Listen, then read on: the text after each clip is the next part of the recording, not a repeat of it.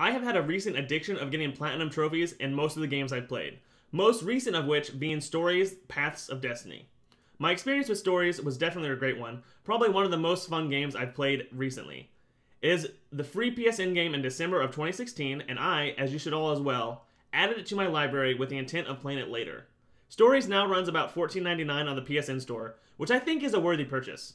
Stories is a single-player action-adventure game made by Spearhead Games, where you play as Reynaldo, an anthropomorphic Arctic fox on his quest to save other personified animals from the evil Toad Emperor. The game has all the standard tropes of being a hero, traveling alone against a seemingly insurmountable force, falling in love, being betrayed, and most of all, violence to an extreme. The combat in this game feels great. It is very similar to the combat you'd find in the Batman Arkham series, where you'll be alerted if an enemy is about to attack you, and you can counter, building up your combo meter, making your moves do more damage. Combat is addictive, fluid, and most of all fun. Your character will progress through the levels, earning experience as you go, based on your fighting styles and if you took damage or not. As you go through varying levels of design and difficulties, you'll be facing hordes of enemy ravens, solving puzzles and making history-changing decisions. You'll be faced with some of the best humor I've seen in games since Ratchet & Clank series, and I love games like this, so this is definitely up my alley and I enjoy the game immensely. The whole point of the game is to go through and make tough decisions, and once you get to the end, you see how it all comes together.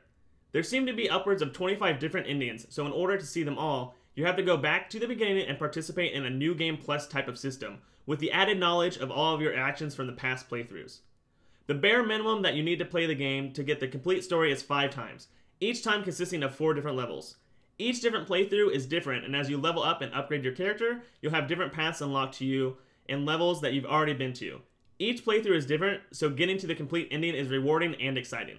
Most of the trophies you can get from a single playthrough. It actually is very rewarding to just be going along and get a couple of trophies per level. This game has a total of 38 trophies, 34 of them I got on my single playthrough. Like I said, very rewarding.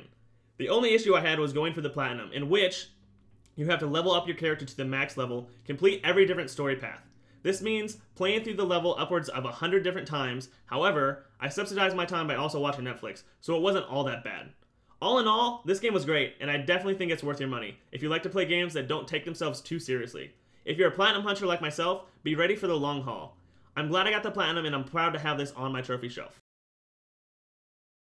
If you're interested in more videos like this, subscribe to the channel. We have videos uploaded at least 3 times a week. Me and my buddy, we do a podcast. We release it every Monday. We talk about video games, movies, and other nerd pop culture items. You can find us on SoundCloud and iTunes. Tweet at us at UPGamersPodcast, and you can email us at underpaidgamerspodcast@gmail.com. Like our page on Facebook, find us here on YouTube at Underpaid Gamers, and if you'd like, follow us on Instagram. Thanks for watching, and we'll see you next time.